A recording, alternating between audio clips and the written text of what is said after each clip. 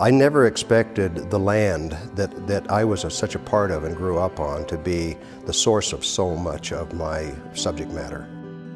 But I found out that after experimenting for many years with different styles of art, different places we've gone to study, and museums and so forth, that I would return again right back to the roots in which I started. I found out that they hadn't left at all. They were still there.